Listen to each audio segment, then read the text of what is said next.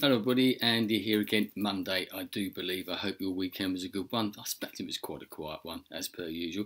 Well, as usual, put the daily figures down below. And yesterday, bit of a drop, but 596 new deaths in hospital.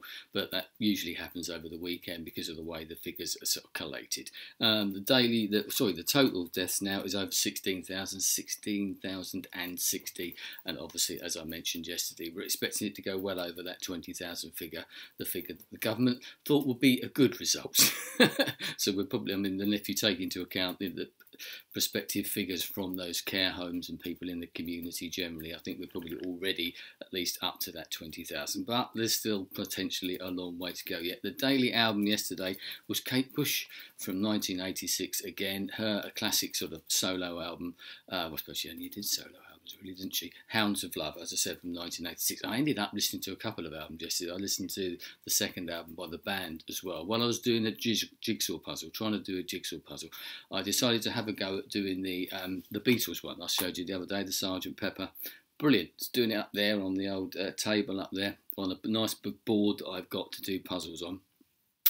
Brilliant, until I got part way through it and suddenly realised that the actual puzzle, being square as opposed to rectangular, wasn't going to fit on the board.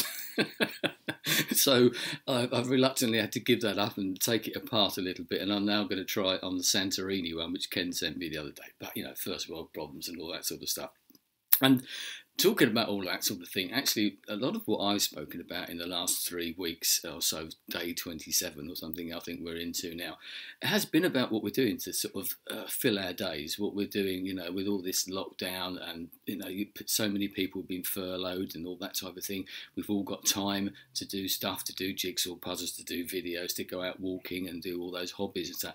But so many people aren't in that situation. We know, and I talked about, and we go on about quite a lot, quite rightly, about all the people that are working in the front line, if you want to put it that way, in hospitals and care homes and in the community generally, carers, etc. But even people who are delivering things for us, people who are working in supermarkets, who are face to face with other people in their daily jobs, and quite rightly they are being recognised for that in lots of different ways, whether it be fundraising, whether it be clapping for carers on a Thursday, or whatever it is that you're doing wherever you are.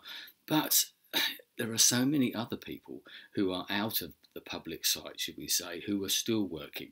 And because of the way that things have gone, because some certain people unfortunately have been laid off, so a lot of people have been furloughed from particular companies and things like that, there are still people within a lot of those companies, whether they be multinationals, local corporations, or just small local businesses, who are still working.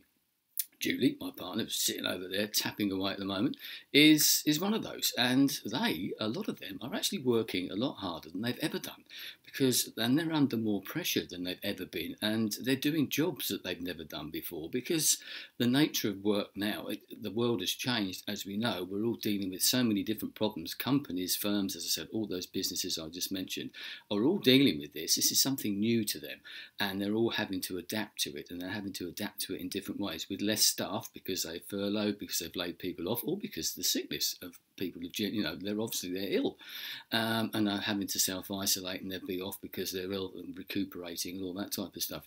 And I was reading a couple of articles yesterday, actually, in the newspaper, but even some of the big companies, even someone like EasyJet, as an example, they're not flying any planes, or very, very few, just to repatriate people. Their planes are effectively mothballed for the moment, and they've laid off, or furloughed, should I say, quite a number of staff, but they are as busy as ever with their sort of call centres, with people ringing up about, or answering emails or whatever, about the flights that they might have that are coming in the future, flights that have been cancelled, etc., etc. Those people on the end of a phone are under more pressure, and they're doing harder work than they've ever done before. And I think we sometimes forget that. And I know, for example, Julie's having to do that. She's now having to deal with different aspects of the business that she works in, and dealing with other sides that she doesn't usually deal with.